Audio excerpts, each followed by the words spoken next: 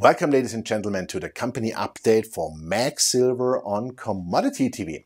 MAG Silver's joint venture with Fresnillo received the joint formal Juanicipio project mine development approval in the second quarter of 2019, and an engineering, procurement and construction management contract was finalized to conduct the mine development.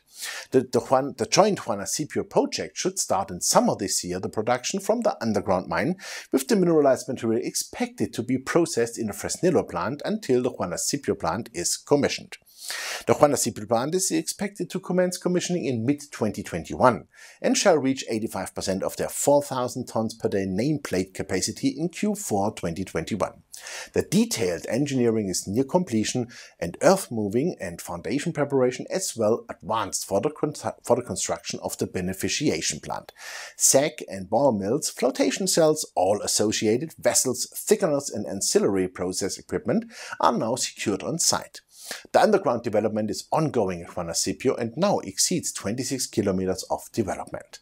The updated estimated pre-operative initial capital is now at $440 million on a 100% basis. If we subtract the already invested development expenditures of approximately $135 million, then the estimates approximately $305 million for the complete remaining initial capital. From those $305 million is MAG's share 44%, so we talk about a further investment of approximately $134 million for MAG. Minera Juanicipio held cash of $29 million and other working capital of $13.6 million to further develop the project, and they expect cash flow generated from the processed material through the Fresnillo mill commencing in mid-2020. And now some calculation from my side. If we expect 5 million ounces silver equivalent produced in 2020 with AISC of estimated $7 per ounce silver equivalent, then this should give the joint venture $35 to $40 million income if we calculate this with a silver price of $14 to $15 per ounce. The joint venture has lead and zinc concentrate offtake agreements with Max Peñoles, under which both concentrates will be treated at market terms in Torreón in Mexico. This should all help further to finance this year's development, and MAG Silver still has $72 million in cash to pay for their share. We think that MAG maybe needs a little bit of additional cash, which can be easily done by an equity raise or even better a credit finance, as the company has by today no debt, and that is very important. Important is that the production really starts this year, which is very likely. The research house H.C. Wainwright just confirmed their buy rating for MAG Silver with a target price of $16.50, which is approximately 23 Canadian dollars and 50 cents.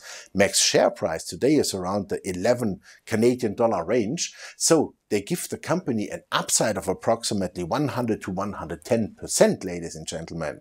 Nice deal. The exploration program in 2019 with almost 34,000 meters was very successful and confirmed and expanded the continuous wide high-grade mineralization in the Valdecañas deep zone, as well as the wide high-grade zones in the Anticipada vein and the Venadas vein to the south with strong silver and gold grades. In addition, they discovered the northeast trending New Valentina and Venadas 2 veins through drilling and development. George Paspalas, CEO of MAG, said, "Construction and exploration drilling continues at the Juanicipio project. We are fortunate that all the major process equipment has been delivered to site. Corporately, we are making appropriate changes to the way we are conducting business to ensure continuity whilst considering the health and well-being of our people and business partners." That's what George said. MAG is in very good shape and will be soon a primary silver producer with fantastic byproducts like gold, lead, zinc and some copper. The stock is cheap and you should really check out the company. Thanks for watching us, stay healthy and bye-bye from Switzerland.